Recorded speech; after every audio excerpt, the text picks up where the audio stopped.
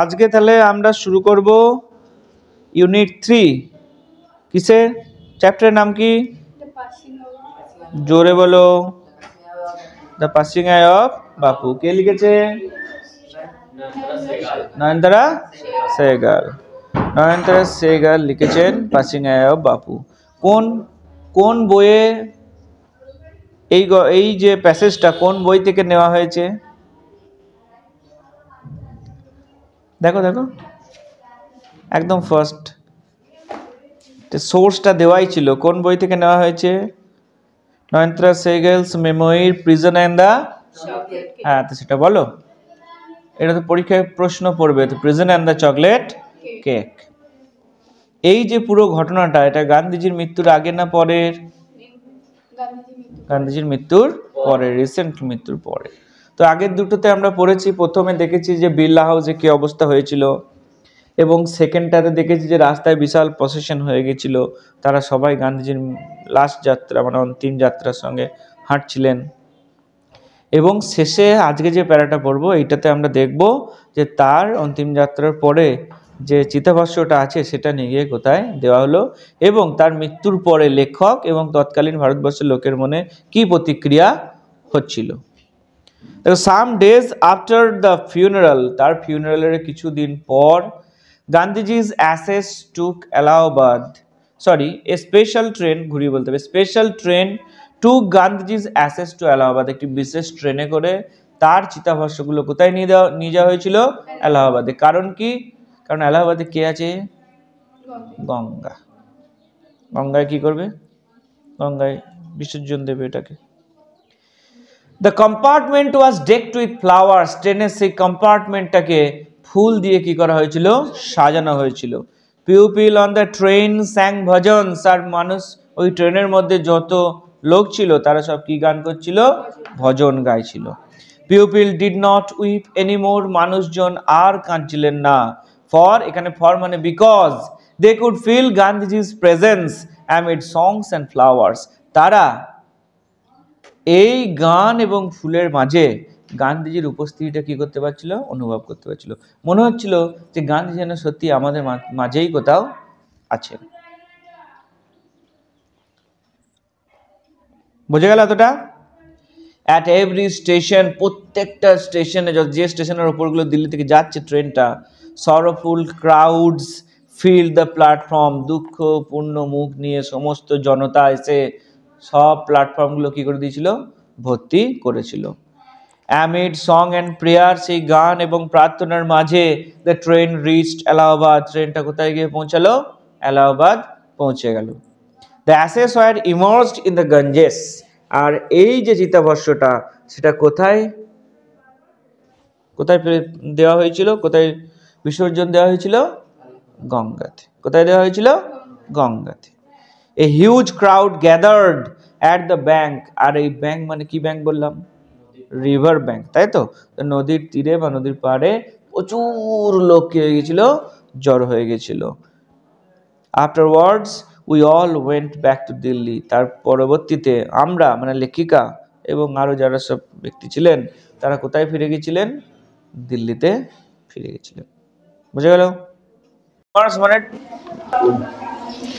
The ashes were immersed in the Ganges তাহলে সেই ছাইটা চিতাভস্মের যে শেষ চিতাভস্মটা সেটা কোথায় ডুবানো হয়েছিল গঙ্গাতে কোথায় ডুবানো হয়েছিল গঙ্গাতে Where a huge crowd gathered at the bank যেখানে একটা বিশাল পরিমাণ লোক নদীর তীরে জড়ো হয়েছিল ব্যাংক মানে কি রিভার ব্যাংক মানে কি বললাম জোরে বলো নদীর তীর ঠিক আছে এখানে ব্যাংক মানে টাকা রাখা ব্যাংক নয় এখানে ব্যাংক মানে নদীর তীর afterwards we all went back to Delhi তারপরে আমরা সবাই কোথায় ফিরে গেছিলাম দিল্লিতে আমরা বলতে কারা নয়নতারা সেহগাল পদ্মশ্রী মিসেস নাইডুস ডক্টর পদ্মশ্রী ওরা সব এসেছিল ওরা আবার কোথায় ফিরে গিয়েছিল ব্যাক টু দিল্লি তার মানে দিল্লি টু এলাহাবাদ এলাহাবাদ টু দিল্লি এই শেষের দুটো প্যারা কিন্তু খুব মনোযোগ দিয়ে শুনবে এই প্যারা দুটো ওনার মনের মানে কি ঘটেছিল তার বর্ণনা নেই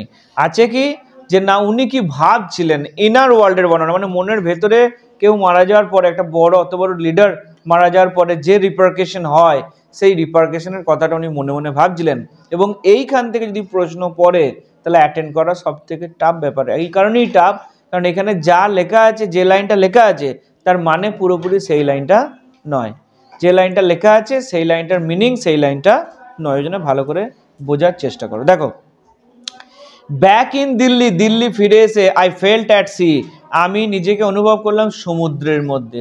সমুদ্র মানে কিসের সমুদ্র? The sea of loneliness, the sea of insecurity, the sea of insecurity মানে আমি যে এতদিন একটা সিকিউর অ্যাটমসফিয়ারের মধ্যে ছিলাম, যে মাথার উপরে ছাতা ছিল, মাথার উপরে কি ছিল? ছাতা। আজকে ছাতা নেই মানে রোদ ঝড় জল সব কার গায়ে লাগবে? আমাদের গায়ে লাগবে। হ্যাঁ, বাপু কিসের মতো ছিল? ছাতার মতো। তো তাহলে আজকে ছাতাটা যদি না থাকে তাহলে রোদ ঝড় কার গায়ে লাগবে? আমাদের গায়ে লাগবে। তো সেই ইনসিকিউর ফিল করছিলেন। I had not directly walked with বাপু, গান্ধীজি, আমি গান্ধীজির সঙ্গে সরাসরি কোনোদিন রাস্তায় হাঁটিনি। Gone to prison at his call, তার ডাকে জেলে যায়নি। প্রিজন মানে কি? Jail. Or made any sacrifice for my country, আমার দেশের জন্য কোনো আত্মত্যাগও আমি করিনি। স্যাক্রিফাইস মানে কি করা? আত্মত্যাগ করা। কোনো ত্যাগ আমি করিনি দেশের জন্য। My sisters and I and other young pupil like me, আমার বোন এবং আমার বোনরা এবং আমি এবং আমাদের মতো অন্য যত লোক আছে। আদার পিউপিল লাইক মি মানে কি? আমাদের মতো অন্য যত লোক আছে। হ্যাড বিন মেয়ারলি অনলুকার্স, তারা শুধু বাইরে থেকেই দেখে গেলাম, বাইরে থেকে দেখার লোক, ভেতর থেকে কিন্তু তার সঙ্গে হাঁটতে পারেনি, তার ডাকে জেলে যেতে পারেনি, তার ডাকে ভারত স্বাধীন আন্দোলনে যোগ দিয়ে দিতে পারেনি। আমরা শুধু কি করলাম? পুরো ব্যাপারটাকে বাইরে থেকে কি করেছিলাম? অবজার্ভ করেছিলাম। But still I felt at C, তবুও আমি কেমন একটা সমুদ্র অনুভব করলাম। কারণ না করলেও তার গল্প শুনে শুনে তো বড় হয়েছি, গান্ধীজির গল্প শুনে তো বড় হয়েছি। তাহলে গান্ধীজির গল্প শুনে যদি বড় হয়, হ্যাঁ, গান্ধীজির গল্প শুনে যদি বড় হই, তাহলে তার ভাবধারা, তার আদর্শ, তার মতবাদ, তার গুণাবলী কাদের মধ্যে ইনস্টল হয়ে গেছে? আমাদের মধ্যে। প্লে স্টোর থেকে যেমন আমরা ইনস্টল করে দিই যে অ্যাপটা ভালো লাগে, তেমনি আমরা তার প্লে স্টোরের আন্ডারে ছিলাম, অটোমেটিক তার গুণটাকে আমাদের মধ্যে কি হয়ে গেছে? ইনস্টল হয়ে গেছে, একবারে রান হতে লেগে গেছে, আমাদের অ্যান্ড্রয়েডে সেভ হয়ে গেছে। I felt I had grown up within a magic circle, আমি ভেবেছিলাম যে আমি একটা ম্যাজিক সার্কেলের মধ্যে গ্রোন আপ হয়েছি। ম্যাজিক সার্কেল কেন? কারণ গান্ধীজি বেঁচে ছিলেন, তিনিই হচ্ছে যে পুরো ম্যাজিক সার্কেলটা রচনা করেছিলেন। তিনি একটা প্রোটেকশনের মতো ছিলেন, তিনি একটা ছাতার মতো ছিলেন, তিনি আমাদের রক্ষাকর্তা ছিলেন, তিনি আমাদের উদ্ধারকর্তা ছিলেন, তিনি আমাদের শুধু নয় গোটা দেশের উদ্ধারকর্তা ছিলেন। I felt the magic circle had vanished. With Bapu's passing away, I felt the magic circle had vanished, leaving me unprotected. বাপুর মৃত্যুর সঙ্গে সঙ্গে আমি অনুভব করলাম যে ম্যাজিক সার্কেলটা কি হয়ে গেছে? ভ্যানিশ হয়ে গেছে, আমাদেরকে অসুরক্ষিত ছেড়ে দিয়ে। লিভিং মি আনপ্রোটেক্টেড মানে কি?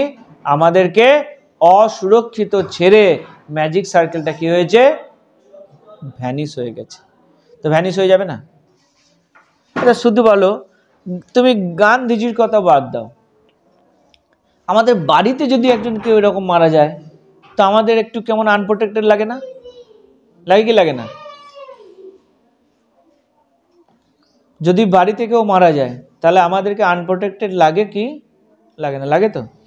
তো উনি একজন দেশের নেতা, উনি মারা গেলে কারোর একজনের আনপ্রোটেক্টেড লাগবে? সেই সদ্য ভারত কি হয়েছে, 1 বছর হলে ভারত স্বাধীন হয়েছে, আর সেই সময়তেই গান্ধীজিকে গুলি করে কি করা হয়েছে? মেরে দেওয়া হয়েছে। তাহলে যিনি ভারতের জন্য এত কিছু করলেন, ভারতকে স্বাধীন করার প্রচেষ্টা করলেন, তাকে যদি মেরে দেওয়া হয় তাহলে শুধুমাত্র কোনো একটা লোকের লজ্জা নয়, গোটা জাতির লজ্জা। কোনো একজনের পার্সোনাল ক্ষতি নয়, গোটা জাতির ক্ষতি। লেখিকার শুধু ক্ষতি নয়, গোটা দেশের সমস্ত জনগণের কি হয়েছিল? ক্ষতি হয়েছিল। সেই জন্য বলছে তিনি থাকা মানে একটা এমন একটা আবরণ আমাদের মধ্যে করে রেখেছিলেন যে যত ঝড় আসুক, ঝাপটা আসুক, ঝঞ্ঝা আসুক, যেতে দেশের যতই আপস অ্যান্ড ডাউন আসুক, ফ্রন্টে কে দাঁড়িয়ে থাকবে লাঠি নিয়ে? গান্ধীজি থাকবে। যখন গান্ধীজি নেই তখন আর কে থাকবে, তখন আমাদেরকে যেতে হবে। তো তো আমাদের সেই সাহসটা নিজের মনের মধ্যে করতে পারছিলাম না, আনপ্রোটেক্টেড লাগছিল। With an effort I রাউজ myself, একটু প্রচেষ্টা করে আমি নিজেকে উঠিয়ে ধরলাম। এখানে উঠিয়ে মানে শরীরটাকে উঠিয়ে ধরলাম না মনটাকে? শরীর তো উঠেই আছে, আমি চেষ্টা করে মনটাকে, দেখবে কেউ মারা গেলে পাশের লোকরা বলে না এইসব তো হয়, অনেক ভালো ভালো ডায়লগ দেয়, এইসব তো হয়, এসব হয়, যে এসেছে সে কোনোদিন থাকবে না, এসব ভালো ভালো বুঝিয়ে সুঝিয়ে কি করে বোঝানোর চেষ্টা করে, নাকি খারাপ কিছু করে? খারাপ করে না, তোমার মানসিক স্ট্রেংথ দেওয়ার কি করে চেষ্টা করে। সেই জন্য with an effort I রাউজ myself, একটু প্রচেষ্টা করে আমি নিজেকে একটু তুলে ধরলাম মানসিকভাবে, ফিজিক্যালি নয়, কি মেন্টালি একটু তুলে ধরলাম। আই আস্কড মাইসেলফ, আমি নিজেকে প্রশ্ন করলাম। সব থেকে বড় প্রশ্ন কাকে করা যায়? বাইরের লোককে না নিজেকে। কারণ আমাদের দেশের যে মেন ধারণা সেটা হচ্ছে ইনার রিয়ালাইজেশন। বাইরেকে বোঝার আগে কি বোঝো? আগে নিজেকে বোঝো। নিজেকে যদি বুঝতে পেরে যাও তাহলে ভগবান বুঝতে পেরে যাবে। একটা কোশ্চেনের উত্তর কেউ দিতে পারে না, হু অ্যাম আই ভালো করে কেউ বলতে পারে না, আই এম সৌমি ঘোষ, না, ওটা আমার নাম দেওয়া, উপরে চাপিয়ে দেওয়া আছে, না নাম আছে না নাম নেই, কিছুই নেই, তাই না? হ্যাঁ, ও তো পরে চাপিয়ে দিয়েছে, ঠিক কি ভুল? ঠিক তো? তাহলে আমাদের যে দর্শন, ইন্ডিয়ান যে দর্শন, সেই বলে যে সেলফ রিয়ালাইজেশন চাই, নিজেকে বুঝতে হবে। বাইরের লোকে বোঝার আগে কি বুঝতে হবে? নিজেকে। তো আমরা নিজেকে বাদ দিয়ে সবাইকে বুঝতে চলে যাই, নিজের বিচার করার আগে দিয়ে সবার বিচার করতে চলে যাই। ও কি ভুল করেছে, সে কি করেছে, ও কি করলো, ও কোথায় গেল, কার সঙ্গে গেল, একবারে সব খবর আমরা বিচার করতে চলে যাব। কারণ আমি সবসময় ওই জন্য বলি, শেখাই যে উংলিন আপনি তারাফ, আঙুল কার দিকে ঘোরা, অনঙ্গ দেখাবে না, নিজের দিকে দেখাবে। এই তুই ভিলেন, সব থেকে ভিলেন কে? আমাকেও দেয়। নিজেকে বিচার করো যে কি কি ফল্ট আছে, আঙুল নিজের দিকে দেখাও, দিয়ে বিচার করতে আরম্ভ করো, তাহলে দেখো তাড়াতাড়ি শোধরাবে। তো প্রশ্ন করলাম, কি প্রশ্ন? Had Bapu lived and died for nothing, বাপু যে এত বছর সংগ্রাম করলেন, বাঁচলেন এবং মারা গেলেন, সেটা কি কিছুর জন্যই নয়? সেটা কি কোনো কিছুর জন্য নয়? তার কি কোনো এফেক্ট আমাদের উপরে নেই? এতদিন যে সংগ্রাম করে গেলেন, বেঁচে থাকলেন এবং মারাও গেলেন, তার কি কোনো এফেক্ট ইন্ডিয়ার উপরে পড়বে না? আমাদের উপরে পড়বে না? How could I so easily loose courage, এত সহজে আমি উৎসাহ কি করে হারিয়ে দেবো, এত সহজে আমি কি করে মনের দিক থেকে ভেঙে পড়বো। when he was no longer there, যখন তিনি আর নেই, তখন এত সহজে তো আমাদের হেরে গেলে চলবে না। কারণ তার অবর্তমান লাঠিটা কাদেরকে ধরে থাকতে হবে? কাকে ধরে থাকতে হবে? আমাকে ধরে থাকতে হবে, মানে আমাদেরকে ধরে থাকতে হবে।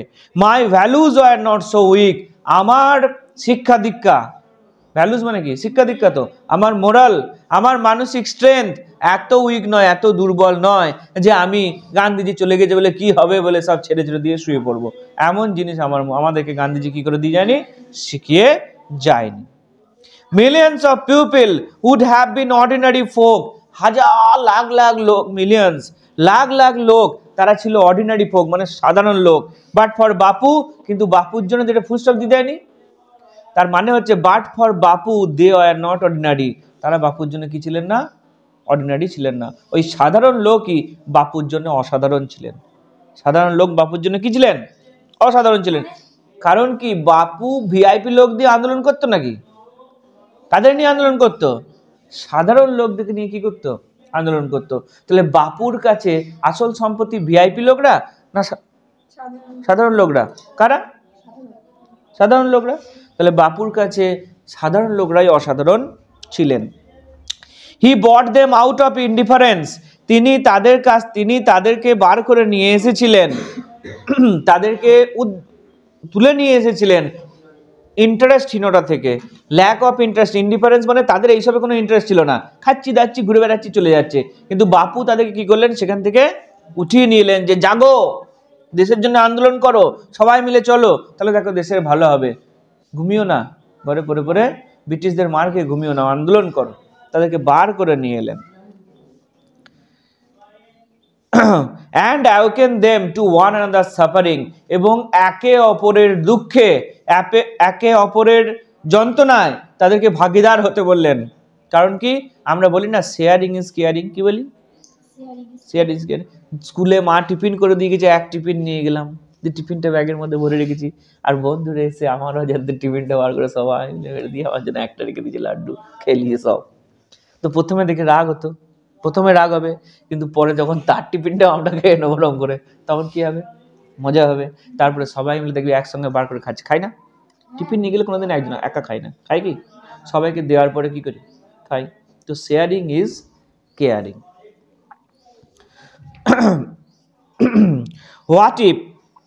What if now Bapu is গন, তাহলে বাপু যে এখন গেছেন, তো কি এমন হয়েছে, কি এমন বিশাল কাণ্ড হয়ে গেছে?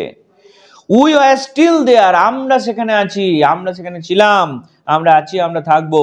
ইয়ং, স্ট্রং অ্যান্ড প্রাউড, আমরা ইয়ং, আমরা স্ট্রং, শক্তিশালী, আমরা প্রাউড, আমরা বাপুর আদর্শে গর্বিত। বিশাল টাকা পয়সা আছে বলে বিশাল গর্ব নয়, কার আদর্শে গর্বিত? বাপুর আদর্শে গর্বিত।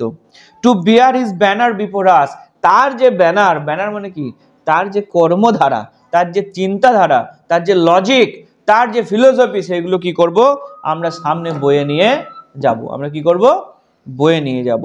বাপু হ্যাড পাস্ট, বাপু চলে গেছেন, but his India would continue to live in his children, বাপু চলে গেছেন কিন্তু তার ভারতবর্ষ বেঁচে থাকবে তার সন্তানদের মধ্যে। তো বাপুর সন্তান কারা? ভারতবর্ষ বেঁচে কারা? আমরা, তোমার আমার মতো জনতা, সাধারণ লোক। তার মধ্যে কি করবে, বাপুর ইন্ডিয়া কি করবে, বেঁচে থাকবে। শুধু বেঁচে থাকবে না, রবীন্দ্রনাথও বলে গিয়েছিল, কি বলে গিয়েছিল, ভারত আবার বিশ্বসভায় শ্রেষ্ঠ আসন লবে। তো ভারত কিন্তু সেই দিকে এগোচ্ছে না, এগোচ্ছে তো। ইকোনমিতে 5th হয়ে গেছে, মোবাইল এক্সপোর্টে 2nd, গাড়ি প্রোডাকশনের 2nd, ফায়ার পাওয়ারের দিক থেকে 4th ইন্ডিয়া। গোটা বিশ্বের যা মিলিটারি পাওয়ার আছে সেই দিক থেকে হিসাব করতে গেলে কত নম্বরে আছে, 4th-এ। আগে তো কিছুই ছিল না, এখন ইন্ডিয়াকে চোখ তুলে তাকাতে ভয় পায়। একবার কি হয়েছিল জানো, তখন আমেরিকার রাষ্ট্রপতি বুশ, আমাদের রাষ্ট্রপতি আমাদের প্রধানমন্ত্রী অটল বিহারী বাজপেয়ী, বুঝলে তো, অটল বিহারী বাজপেয়ীকে ফোন করেছে আমেরিকার রাষ্ট্রপতি, বলছে পাকিস্তান বলছে যে আপনার ওপরে পরমাণু বোম ফেলা হবে, হ্যাঁ আমরা পরমাণু অ্যাটাক করার জন্য বলছে, আপনি পাকিস্তানকে কাশ্মীর যতটুকু হয়েছে ছেড়ে দিন, আর রেখে দেওয়ার দরকার নেই, যুদ্ধ বন্ধ করে ওদেরকে দিয়ে দিন। তারপরে অটল বিহারী বাজপেয়ী কি বলেছিল জানো, আমেরিকার রাষ্ট্রপতিকে ফোন করে বলছে, স্যার আমি ভারতবর্ষের 25% নষ্ট করে দিতে রাজি আছি, মানে কুরবান করতে রাজি আছি। কুরবান মানে বুঝো তো, তো আমি ইন্ডিয়ার 25% কুরবান করে দেবো যদি অ্যাটাক হয়, যদি পরমাণু অ্যাটাক হয়। আমি ইন্ডিয়ার 25% মানে 1/4 আমি করতে রাজি, কুরবান করে দিতে রাজি। কিন্তু আপনাকে একটা নিশ্চিন্ত কথা দিতে পারি যে কালকে সকালে পাকিস্তান বলে কোনো দেশ আর থাকবে না। আগামীকালের সূর্য পাকিস্তান আর কি করতে পারবে না, দেখতে পারবে না, কারণ পরমাণু শুধু ওদের, আপনার কাছে আছে, আমার কাছে নাই, আমি নিয়ে খেলা করছি বসে বসে। হ্যাঁ, आप लोग मारने के लिए रखा है, हम लोग क्या दिखाने के लिए रखा है। আপনি একটা মারবেন, আমি গোটা 10 মেরে দেবো, পাকিস্তানটাকে ভারত পৃথিবীর ম্যাপ থেকে মুছে দেবো। কত বড় স্ট্রং মানসিকতার লোক, যদি ফোনটা কেটে দিয়েছে। তো তারপর থেকে আর আমেরিকা ফোন করে ডিস্টার্ব করতে আসেনি, বুঝেছো। আর এখন আমাদের ব্রহ্মোস মিসাইল আছে, এখান থেকে মারলে আমেরিকা চলে যাবে, এখান থেকে টিপে দিলে 5000 কিলোমিটার দূরে আমেরিকা গিয়ে পড়বে। যদি একটু আফ্রিকার কোথাও গিয়ে ইনস্টল করতে পারি না, তাহলে গোটা আমেরিকা আমাদের চত্বরের মধ্যে, মিসাইল চত্বরের মধ্যে চলে আসবে। আর ইন্ডিয়াকে এখন কেউ চটাবে না। আগে আমেরিকা স্যাংশন লাগিয়ে দিত, এই ইন্ডিয়াতে চাল পাঠাবে না, গম পাঠাবে। এখন ইন্ডিয়া বলে, আমি স্যাংশন লাগালে না খেয়ে মরে যাবি রে, তোরা কি আমাকে পাঠাবে, আমি তো সব স্বয়ং সম্পূর্ণ স্বনির্ভর হয়ে গেছি। তো আমি যদি না খেতে পাঠাই, জল পাবি না, চাল পাবি না, তেল পাবি না, না খেতে পেয়ে সব ধ্বংস হয়ে যাবে। যদি ইন্ডিয়া আরবে চাল না পাঠায়, আরবে জল পাঠায়, ওরা তেল পাঠায়, আমরা কি পাঠাই, পানি, জল খাও। একটা ভালো বন্ধুত্বের সম্পর্ক যে চলছে, তো এখন ইন্ডিয়ার সঙ্গে যে 2 নম্বরই করবে, ইন্ডিয়া তাকে বলবে কাল থেকে সব বন্ধ, চাল তেল ডাল না খেতে হবে মর। বোঝা গেছে? তো সেই ভারতবর্ষের ভিত্তি স্থাপনা কারা করে গিয়েছিল, এই গান্ধীজি, আমাদের সুভাষ, আমাদের ভগৎ সিং, এরা ভারতবর্ষে কি করে গিয়েছিল, ভিত্তি স্থাপনা করে গিয়েছিল। তাহলে ইউনিট 3 শেষ হলো তো, হ্যাঁ ওকে, রেকর্ডিংটা স্টপ করে দাও, বন্ধ করবে না, যার পজ করে দেবে, পজ।